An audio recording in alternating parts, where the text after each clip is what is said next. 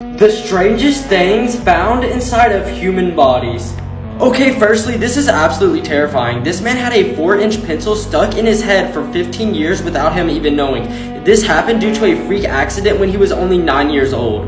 Alright, next, while this boy was swimming, a centipede went straight into his ear canal. Later that night, when he tried to go to sleep, he was in excruciating pain.